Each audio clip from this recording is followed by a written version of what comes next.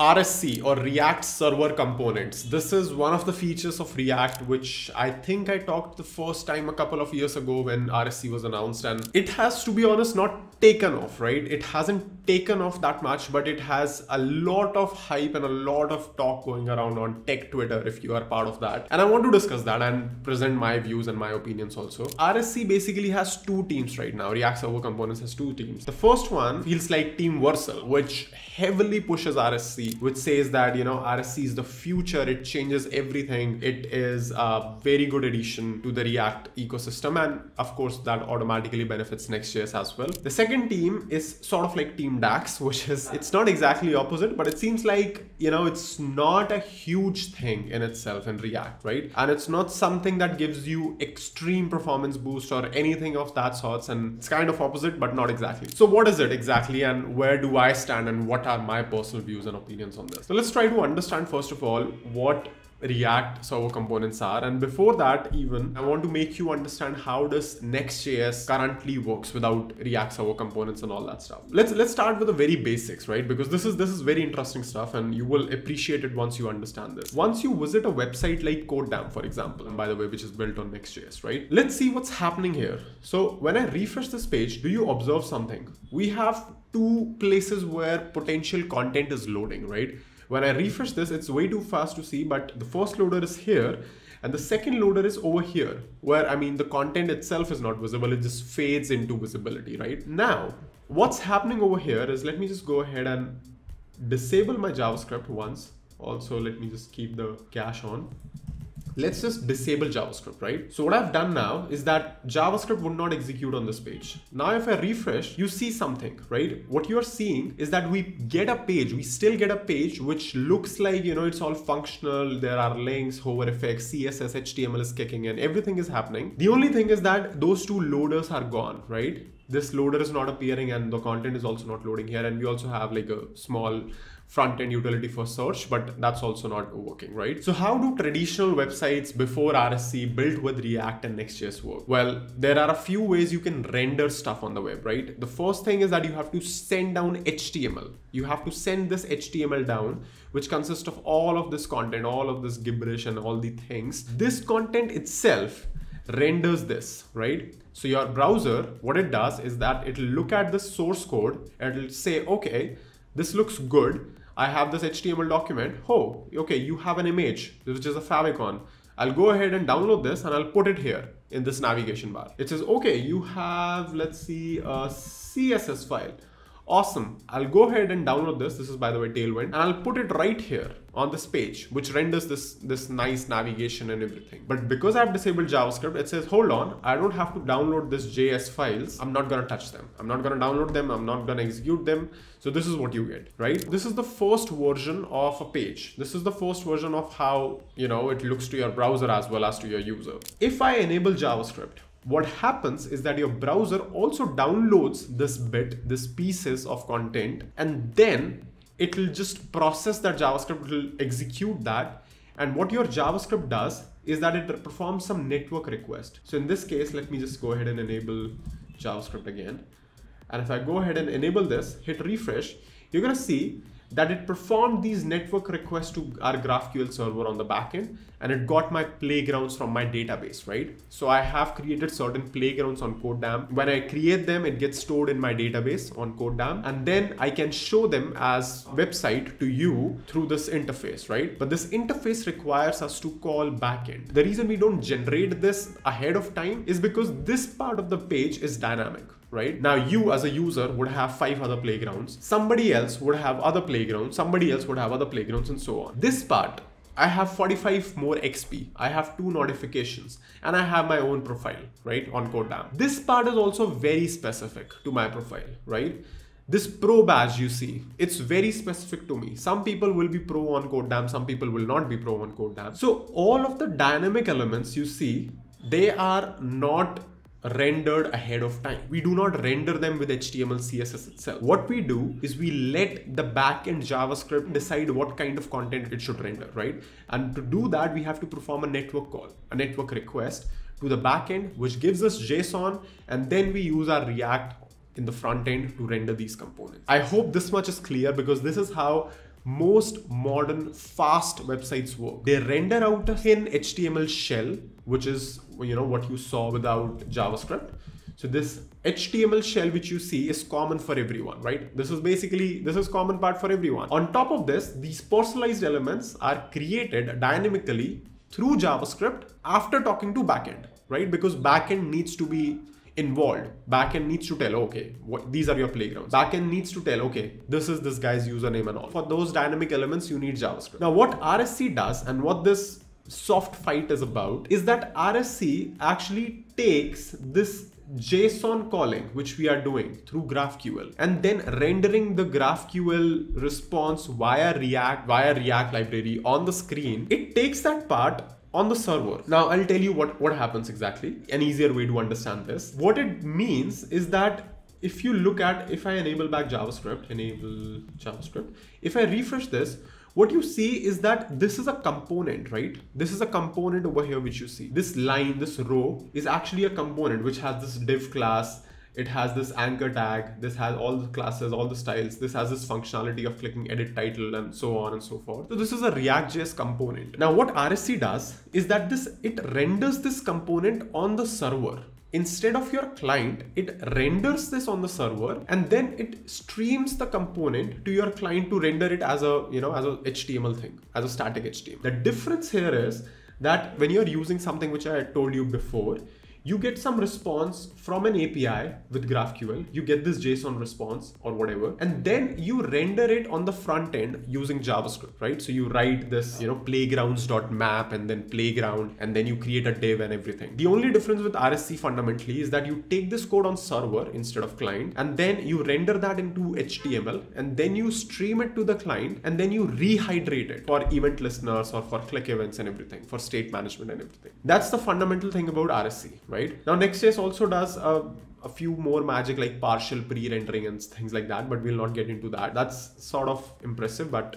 this is something which is, you know, this is the crux of RSC. Now, does it seem like a huge thing, a huge change? I would say for the most part, for most applications, no. Why? I mean, because it just feels like you are offloading a compute to server for a component which is, you know, first of all, it's, let's say, example of this page, it's very small in size, so it's not taking like more than 20% of the page. And second of all, because you already have to download the React.js runtime environment, you just have to execute it to render this component on the screen, right? There could be use cases where this is heavily, you know, it just improves performance heavily. For example, if the component rendering itself is very expensive on the front end, on the client side, or you're doing, you know, you're just performing some level of database calls directly within the component itself, which gets rendered on the server. What this means is that you effectively eliminate this call itself and then just render it on the server. There could be performance benefits to that. But very honestly speaking, and, you know,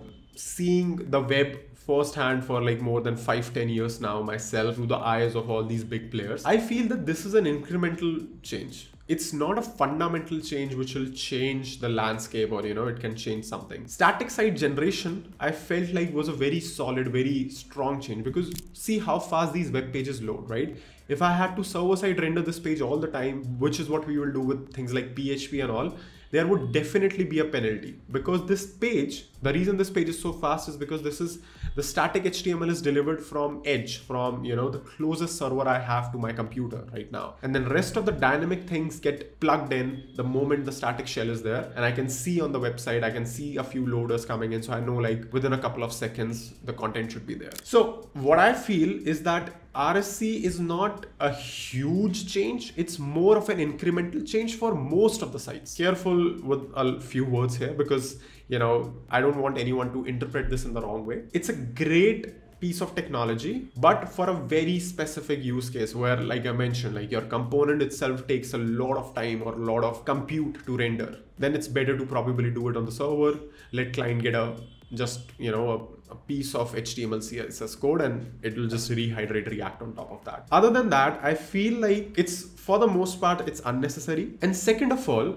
it also locks you in the vendor you're using, which is something I think not a lot of people talk about. Now, the reason I say this is because if you think about it from Vercel or any other provider, Netlify, any company, if they convince you to use RSC, you get logged into the compute which they provide. Now, hear me out here. React server components, by definition, need a server to be rendered, right? And server compute is something you manage as a developer or as a business person, and you also pay for it. When you pay for a compute, well, it depends on the usage then. The more you use, or the more your clients use in this case, the more you have to pay. Now, it doesn't matter if it's the rendering is happening on serverless or this or that or any other place. As long as a computer, a CPU is running, it's processing something, you will pay for it as a business owner. If it's a server. On the other hand, completely, if it's a client computer, that means this JavaScript which is getting executed on my own computer,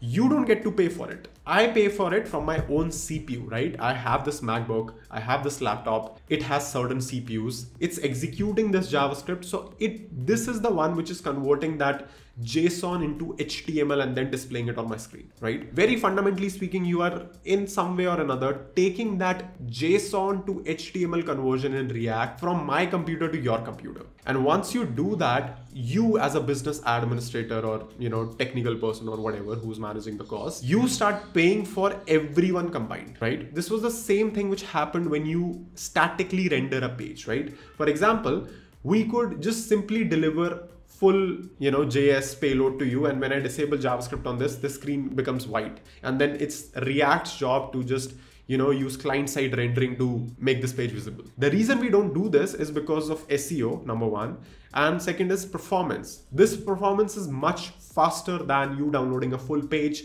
then React initializing itself, figuring out on which route you are with a React router or something, and then displaying you content finally. So there are trade-offs, there are things which you have to do. RSC in itself locks you in a vendor because now the compute which you are using has to be from the same provider where you're also hosting your website. Now, again, let me clarify this. What I mean by this is that on codedamn, for example, I'll just give you a quick example. On codedamn, this HTML which is delivered to you is from Vercel, right? Vercel delivers this HTML content. However, this JavaScript payload, which you see, this JavaScript payload, which is static for everyone, if I refresh this, and if you go to this, let's see what we have. If you go to this docs tab and you check out, you're going to see that we get a Cloudflare cache hit as well as Vercel cache hit. So what's happening is that in our case, at least, what we did is to reduce some bandwidth cost.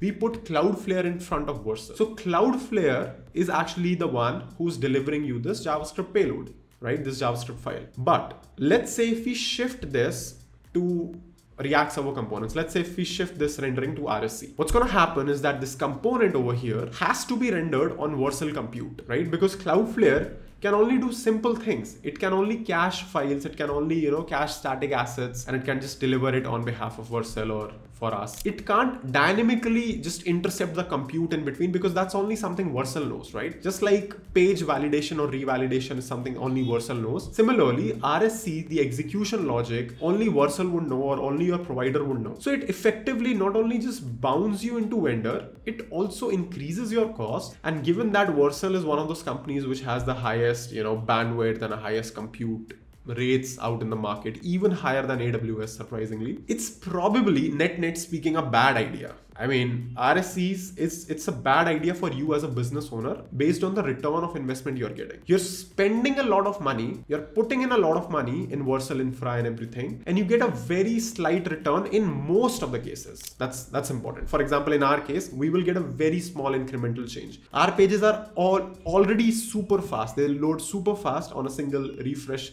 They load it within a few milliseconds. Most of our optimization, if any, should probably go into optimizing this backend call, right? Because that is where probably it's the slowest. It takes like 400 to 500 milliseconds on an AWS Lambda and then, just getting that response back. So in our case, instead of going for RSC, we would probably optimize our backend.codedamn.com, our GraphQL layer, all of that to make this content appear faster than going for RSC and then getting locked into Vercel and then, paying huge amount of money for bandwidth and compute. But that's just me. Of course, there are use cases where, you would need that and it'll be a game changer for you. It can happen, right?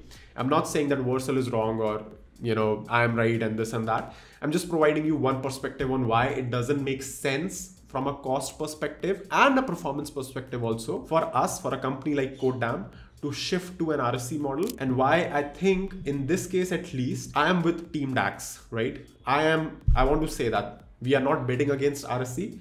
They can help you from bad to mediocre. But I mean, most of the performance benefits you get is like this, where you render something statically as fast as you can. And then, you know, if possible, without vendor lock-in from a cost perspective, you try to make your backend faster instead of getting into RSC first. Because if you make your backend faster, your RSC themselves will get faster, right? At some point, because your React server component also has to talk to your backend, right? At some point or another.